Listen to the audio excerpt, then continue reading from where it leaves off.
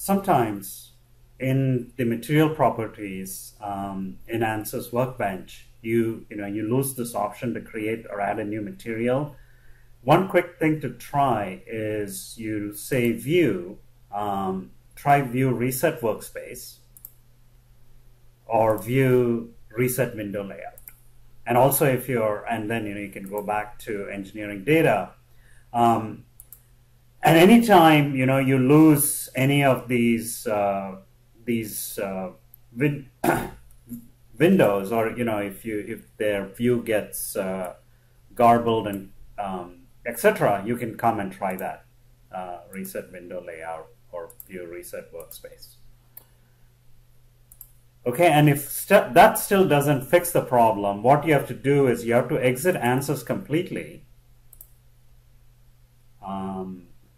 I won't save this for now, and then go into the start menu and type in percentage app data percentage and enter, and go to the ANSYS folder.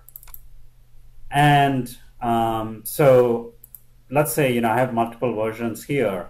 This is version 16.1, and if I'm running version 16.1, what I need to do is, this is where your preferences are saved.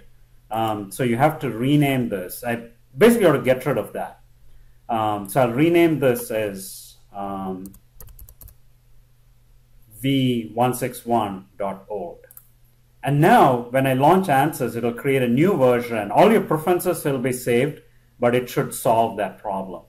So try relaunching ANSYS, and if you come back here, you'll see that it created this new version. So if you're using version 16.2, the folder will say v162, and you just need to rename that to v162.old, and then relaunch ANSYS, and it'll create a new folder called v161.